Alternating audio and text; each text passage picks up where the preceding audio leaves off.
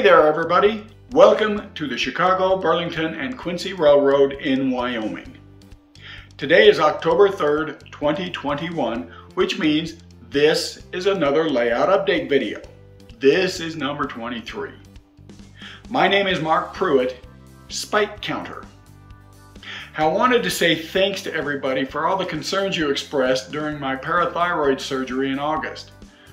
I'm feeling fine. The pathology report said that there was some papillary cancer in the part of the thyroid they removed. So one group of surgeons has recommended removing the remainder of my thyroid. But the thyroid doctor suggests just keeping an eye on what's left of my thyroid so that I don't have to take thyroid hormone pills for the rest of my life. I'm still trying to decide what to do. But I do have one really good idea. You can kind of see the scar right here. If I have the rest of the thyroid removed, I'm going to ask the surgeon to put the next incision about 1/2 to 3/4 of an inch farther down. Then I'll go to a tattoo parlor later and get the two scars connected with railroad ties.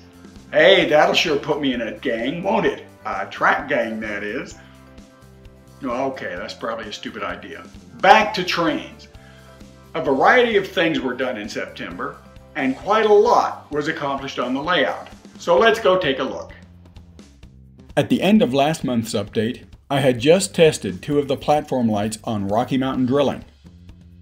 The day after posting that video, I finished the installation of the rest of the LEDs.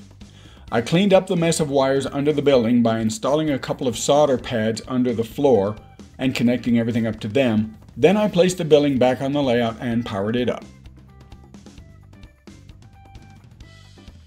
I put a boxcar on the track next to the building and took this shot. It shows some promise, I think. And that was it for Rocky Mountain drilling for the month. Obviously, I still have a lot to do to finish it up, like adding the signs and actually embedding it into the earth rather than having it sit unevenly on top. But I'll get back to those things maybe this month. Meanwhile, on to other things. On the 5th, I bought an Osmo Pocket 2 camera with the idea of using it to record cab ride videos of the layout. While it showed promise, the depth of focus left a bit to be desired, and the autofocus, in use in this clip, kept shifting the focus as the camera moved.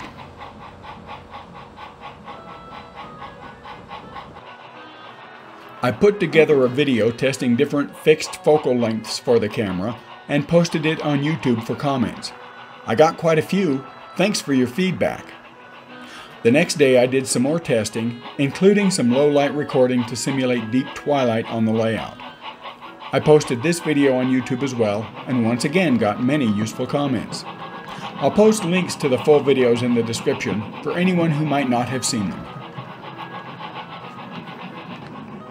Taking everything into consideration, I just wasn't happy with the Pocket 2's performance as a cab ride camera, so I returned it to the store.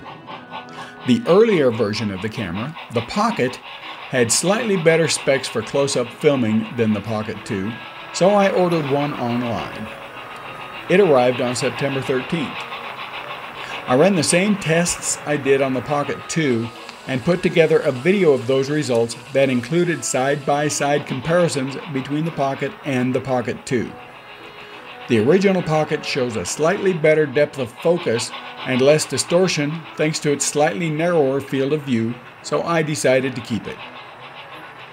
You'll find a link to this full test video also in the description. Now I had a new toy, so of course I had to play with it. I took this video clip of the train running down the Chicago and Northwestern track towards Hudson above Casper. There are 2 things I really like about the Pocket.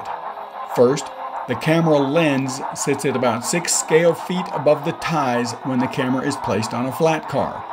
That gives a very realistic perspective to the ride. The second thing I like is that the camera is gimbal stabilized, meaning you don't get a lot of bone-jarring motion as the car trundles across turnouts and other unprototypically rough track work. You're left primarily with the very prototypical side-to-side motion of the camera as the train moves down the track. But I didn't just play with cameras the first half of the month. I did a few other things as well. One of them was finally getting most of the boxes out of the train room. That was a huge pile, as you can see in the background of this shot. Finally, these were all removed, leaving a lot more room for expanding the layout. And where did they go? Well, most of the boxes were full of books, which all went onto the shelves of the now finished library. On September 11th, the train room looked like this, a cluttered mess of crap stacked all over the place. I could barely even get to Casper Yard. 4 days later, it looked like this. It was mostly cleaned up, well, except for the tabletops and shelves. It's much easier to work in there now, and there's room for a lot more bench work. Now I had no more excuses. The library was done, the train room was semi-cleaned, so now it was time to get back to the layout. I started working on the scenery in the corner leading to Hudson on the upper deck. First, I laid out the painted polyfiber I talked about in last month's update. Obviously, I needed more, so I made some. This time I added orange paint to the color of the fiber to better match the cornfields on the backdrop. After all, the polyfiber was supposed to be an extension of the backdrop onto the benchwork. Trimming the polyfiber and just laying it in place gave me this rather promising low-level from the track view. I glued the polyfiber down, then weighted it to compress it a bit and make sure it stuck securely to the glue as it dried. I wound up with a pretty good pile of trimmings from the polyfiber. These came in handy a few days later. Once the glue was dry, I removed the weights the next day. The cornfield looked like this. The next step was to add some texture to the top of the corn. I sprinkled on some very fine ground foam to represent tassels and wound up with this. Before going further with the field, I had to go back and finish up the area leading into the field. I had stopped a few feet shy of the field when I was doing the line over Casper a few months earlier. That area went from this to this in a matter of a couple of hours. Now I could go back to the cornfield. I added oregano leaves at the base of the polyfiber to represent dead and decaying vegetation, which makes the layout smell really nice for about a day afterwards. I also added some ground foam bushes and weeds, then applied static grass. These shots are the final result. All that's left is to add a couple of trees in the bare spots. I'll get around to those at some point in the future. So the CNW line from Riverton to Hudson is all done, right? Well, not quite. As this video clip shows, on the tangent track above Casper, the interface edge between the backdrop and the shelf is pretty jarring. Remember that pile of trimmed off polyfiber? It would be just perfect for softening the backdrop to shelf interface. While it's not perfect, that narrow strip of polyfiber does a lot to soften the edge. Let's just watch this video right into the curve at what I've taken to calling Cornfield Corner.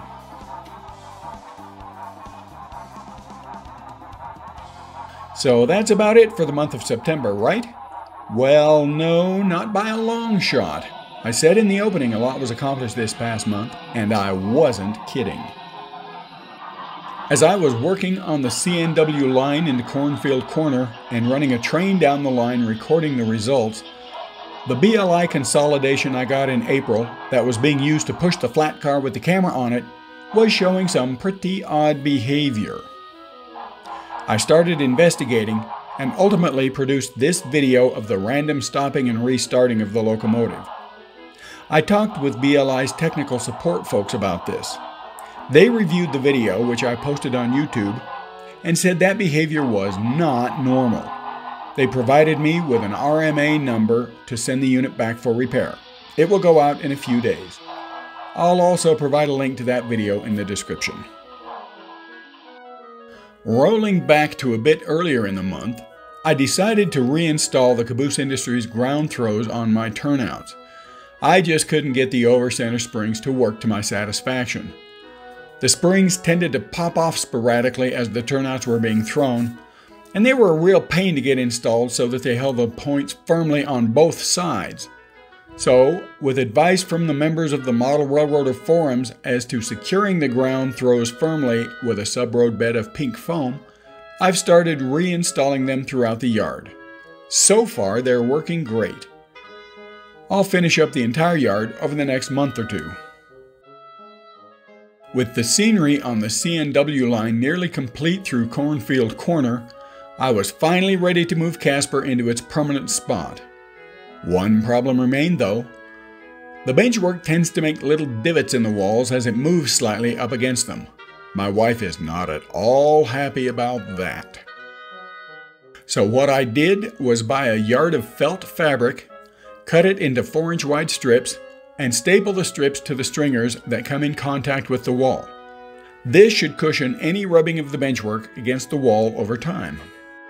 And with that, Casper was finally ready to be rolled into its final position. About time too. It's been on casters and out in the middle of the room for about 14 months now. This is a time-lapse video of me moving Casper to its final location and the beginnings of replacing the casters with adjustable feet. Don't worry, I edited the half-hour video way down to get to just the good parts, if there are any good parts. A few folks suggested I just leave the casters in place, but the floor is uneven and the casters have no height adjustment.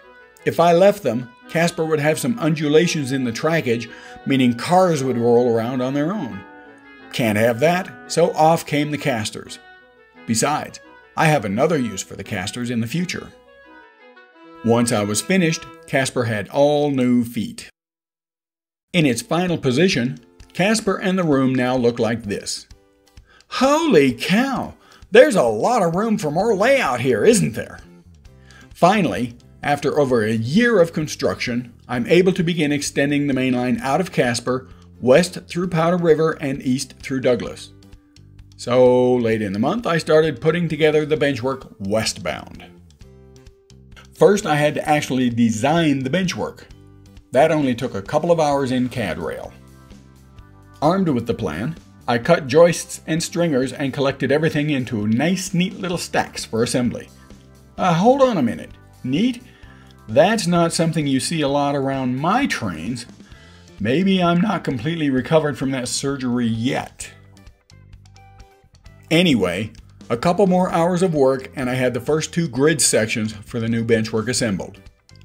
Why grid sections? Because the Cody branch will run below Powder River and Shobon, so I need thin benchwork. No well girders in this area. After assembling the last 2 grid sections, I took everything into the basement and started erecting the new benchwork. But wait a minute. Isn't this the area where the stereo and workbench were located? Yep, but that was always temporary. Before starting to erect the new benchwork, I moved the workbench and stereo to a new temporary spot across the room. It will probably stay here for only about another year until I start pushing eastward from Douglas. Then it'll go somewhere else. Where, I have no idea right now. Back to the benchwork. Over the last few days, I've installed the area for Powder River along the same wall Casper inhabits. Like the CNW line, the benchwork is screwed to the studs in the wall, so only the far front edge needs a leg since the near edge is fastened to the Casper benchwork. And yes, there's felt to protect the wall from this benchwork too. Funny thing, my wife isn't worried about the holes I drill into the wall, just the scuff marks from lumber scraping it. The leg at the far end is just a temporary 2x4. I installed the permanent 2x2 legs yesterday. Here's where we're at as of today. Powder River benchwork is complete, even up to installation of the 1x2s that will mount the backdrop. The section of benchwork along the far wall around the corner is where Shobon is located. That's the turnout where the Chicago and Northwestern leaves the Burlington main line to head towards Lander, that is the line above Casper. Shobon is also very near the Boyson Reservoir and the southern entrance to the Wind River Canyon. With that, we're up to date. My apologies for the length of this update, but as you can see, there was a lot to cover. Leave me a comment on whether you think this update was too long or not. I try to keep them to 10 minutes or less, but sometimes there's just too much information. During October, I plan to install the skyboard behind Powder River and push the main line out into that area. I probably won't get all the way to Showbond, but hey, you never know. I also may put a few more finishing touches on Rocky Mountain drilling if the mood strikes. Thanks for watching, everyone. Stay healthy, stay safe, and I'll see you next month.